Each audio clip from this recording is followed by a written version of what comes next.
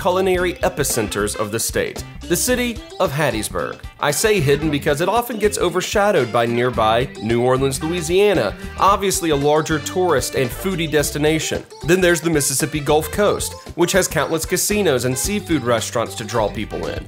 And of course, Mobile, Alabama, which is best viewed from underground. But I'm not here to talk about the Hattiesburg food scene this time around. That will have to be its own episode.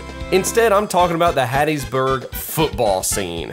I joined my bescrubbed friend Steve on an unofficial visit to the University of Southern Mississippi, home of the Golden Eagles, coached by former National Indoor Football League superstar Will Hall. A lot of my family is from the area and are rabid USM fans, so it's always held a special place in my heart, even though it's not my preferred college football team. And the team has gone through some dark years recently, but seems to be on the verge of a resurgence thanks to the work of Mr. Hall. With this in mind, I decided to accompany Steve in what would be my first USM football game since I was probably a little boy. Upon first arriving in the Hub City, a nickname given to Hattiesburg because it serves as a hub between Lamar County and Forest County, we did make one pit stop at the Keg and Barrel for a pregame snack.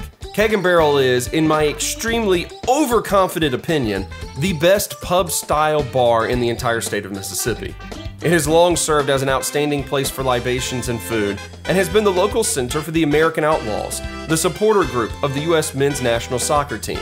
All of that being something that most Mississippians don't know or care about. At Keg and Barrel, we indulge in a simple treat known as the debris fries. And for those of you who don't know, debris is a good thing in this situation. It's the name given to the roast beef shavings you collect when you carve up a roast beast. And the fries in the name is a reference to a delicacy known in these parts as French fried potatoes. All of this is topped with cheese and served with horseradish sauce, which is fine. I don't know. I don't think horseradish is my thing.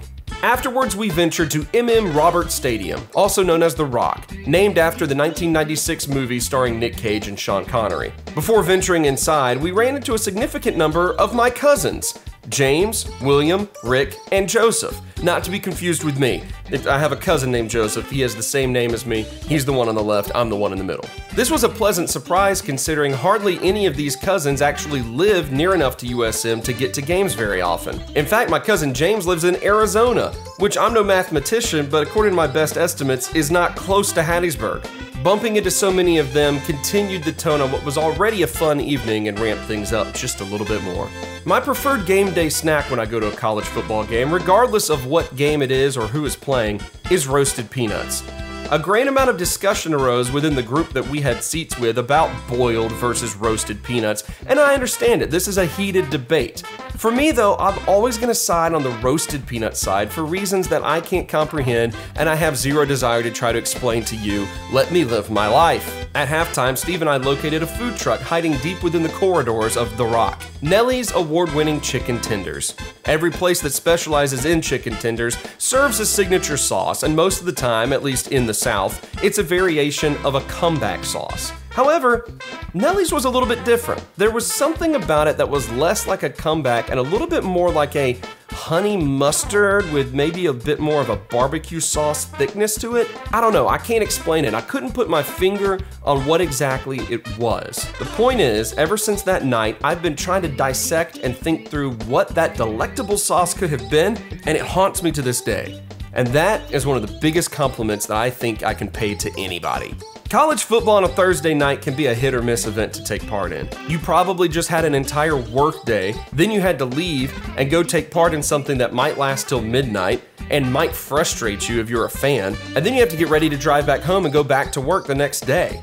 You don't get a rest buffer, you don't get a weekend in this situation. It can sometimes take more energy to enjoy a midweek game than the excitement of watching a game can make up for.